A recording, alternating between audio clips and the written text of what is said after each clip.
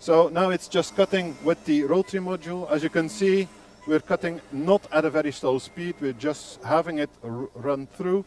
These designs are typically very simple. These are very long rectangles or rectangles with cut corners. So if we go through here, it's cutting, it's cutting. What I want to show you is when we're going to feed again, you will notice that at the rear, that material will lay flat. It's very important to realize that this is one of the most difficult things for textiles, is feeding the textile. If you have a system that puts too much stress on your material, you will get a lot of deformation. If you have not enough stress on your material, it will not lay flat. So this is very important for the application, is to have a very good feeding. Now, the HDRS is good for this type of material. As you can see how nice that looked.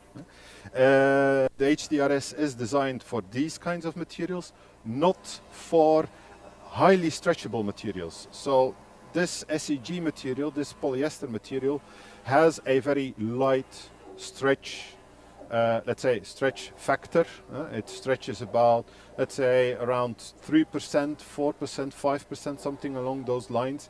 If you go to, for instance, materials that contain lycra, then this will put too much stress on the material and will actually deform your material a lot, and you can't do a fixed size if it's too much deformed.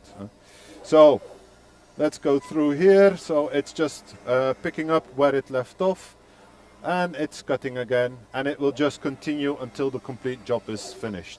So I can easily take out my segment here and already go to the person that is doing the sewing. Unfortunately, I couldn't find a volunteer, so we had to do this up front. That's why we have that display over there. Now, if you look at flags, it is a similar kind of material. The design will be slightly different, but it's going to be straight as well, so ideal for flags too. So this is soft signage, very close to our, let's say, to our industry. If you talk about textile, look at how nice that feeds. No wrinkle, no nothing, no whatsoever. If you look at the industry we are in, soft signage is part of our DNA. If we look at, let's say, alternative textile industries, one that comes to mind is upholstery. Upholstery is done a lot. It is still a very active industry, and what we noticed is that in this industry we have several F-series units at different companies cutting materials for upholstery. Now, what you'll notice in this industry is that all these materials will be pre-printed and not necessarily with registration marks.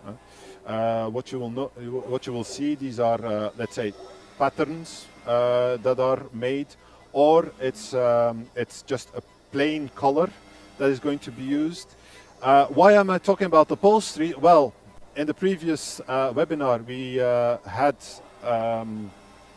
Generate, Yanni, tell us about his experiences with the F-Series.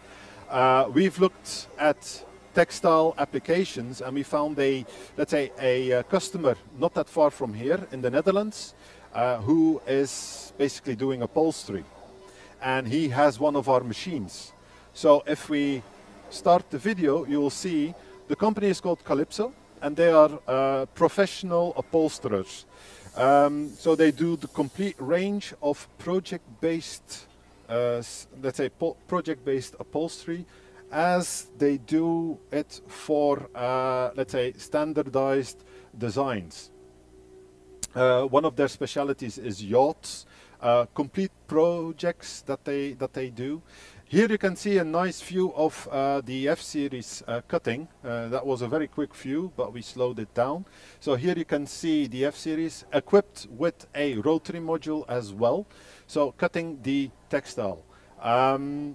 This type of textile is probably a cotton-based material, not printed using dye-sub, but just cotton-based using acidic inks. And they use this machine for all their pre-cut designs. So if they want to upholster a chair, they do this on their F-series. So no longer it's hand and scissors anymore. So any questions that we still have will be answered.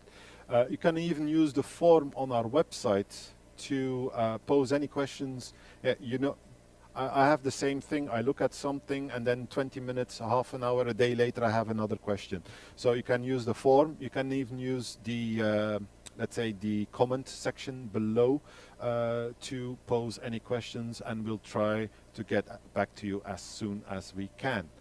Now, before we finish this webinar, I'd like to thank Caldera for helping us with the video, with helping us setting up this workflow, because without companies like Caldera or SAI, we would not be able to make a nice workflow, and it would be a lot more difficult for the operators and end users to run.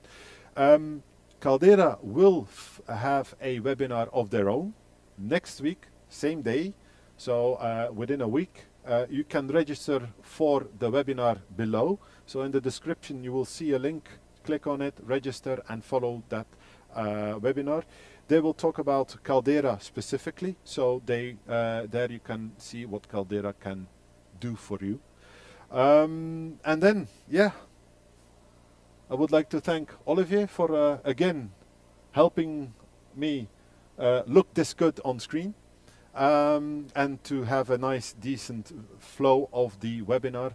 And before we leave, I bid you all stay safe and tune in next time, because who knows what we're going to show next time. So bye everybody, see you next time.